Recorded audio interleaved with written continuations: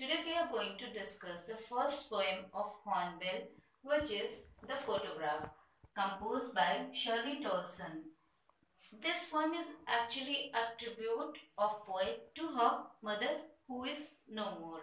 And this poem is also about the mother and her cousin's childhood photograph. And by looking at that photograph, poet started uh, feeling sad and recalling her mother's memories. And that is why this poem revives nostalgic feeling in the poet. What is nostalgic? It is a feeling when we start missing our past, especially our childhood or something which we lost in the past. So that is nostalgic. And in this poem, she was feeling nostalgic in so many places. Okay, so this poem is having three stanzas, or we could say we have divided this poem into three stages: first, second, and third stage. So, first stage, actually, in this first stage or first stanza, poet got a photograph in which there were three girls, and these three girls are her mother and her mother's cousins, and her mother must be of 12 years or so, and they were enjoying a holiday on sea beach. Means in that photograph there was a scene of sea beach where they were enjoying their holiday. Okay, and in the second stanza, it was describing it was the scene of must be 20-30 years later. Okay, and she was, means poet was imagining or assuming that she would laugh at that photograph, might be by thinking in what way her parents dressed them up, and that is why they must have been laughing at that moment. And also in this second stanza, she was describing the loss of past. She was saying that as I lost my past, my mother's laughter, same way my mother would lost her childhood. Okay, and in the third and final stage, or you could say last stanza, she remembered her mother with heavy heart. Means she got emotional in final stanza, and she decided to not speak anymore, and there was she required their complete silence. So that's all about the photograph, and we will discuss this poem in detail through the text of the poem. Thank you. So let's discuss that poem, A Photograph, in detail. And the speaker of this poem is Shirley herself. So let's start. The cardboard shows me how it was when the two girl cousins went paddling, each one holding one of my mother's hands, and she, the big girl, some 12 years or so, all three stood still to smile through their hair at the uncle with the camera, a sweet face, my mother, that was before I was born, and the sea, which was appeared to have changed less, washed their terribly transient feet. The cardboard here refers to a photograph, means a photograph was pasted there on that cardboard. So the poet looks at that cardboard frame of an old photograph. The photograph showed two girls' cousins holding the hand of the poet's mother, as you can see in this picture, which is given for the example. They had gone for paddling. And what is paddling? Here it means they went there for bathing in shallow water of the sea. Out of those three, her mother was eldest one, and she must be of 12 years or so.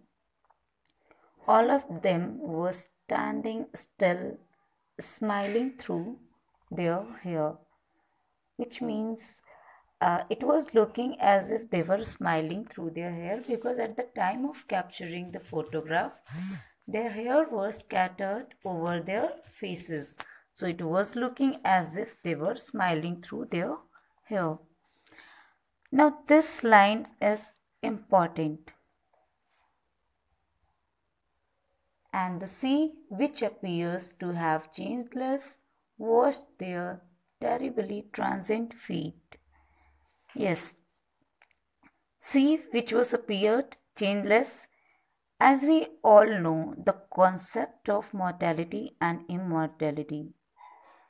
We human beings are having a short period of time, and on the other side, these oceans, rivers, and mountains, and so many things related to natures are having long period of time.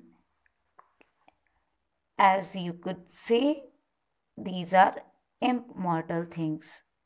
So, the immortal sea was changed less, but her mother was changed with the passage of time, and the sea waves were washing their terribly transient feet. Transient means short and momentary.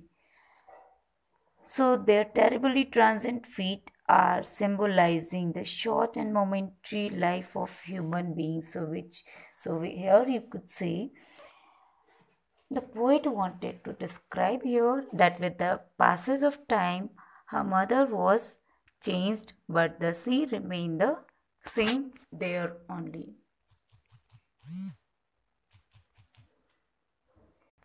So, this was the first stanza of this poem, where the photograph shows the poet's mother standing at the beach enjoying a holiday with her two cousins.